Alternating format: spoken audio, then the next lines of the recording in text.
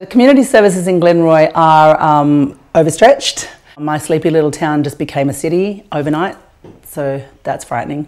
Money rains from the sky above, but keep the change 'cause I got enough.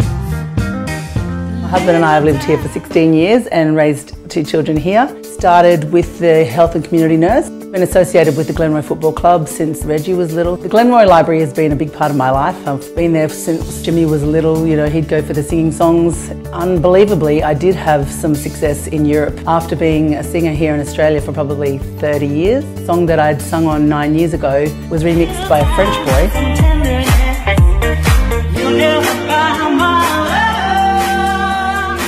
It went #1 all over the world. I like Glenroy. I have everything I need here. I'm 7 minutes from the airport. The city's right there. I've got a park around the corner. I love the people at the bakery. It's a lovely community and I'm happy here.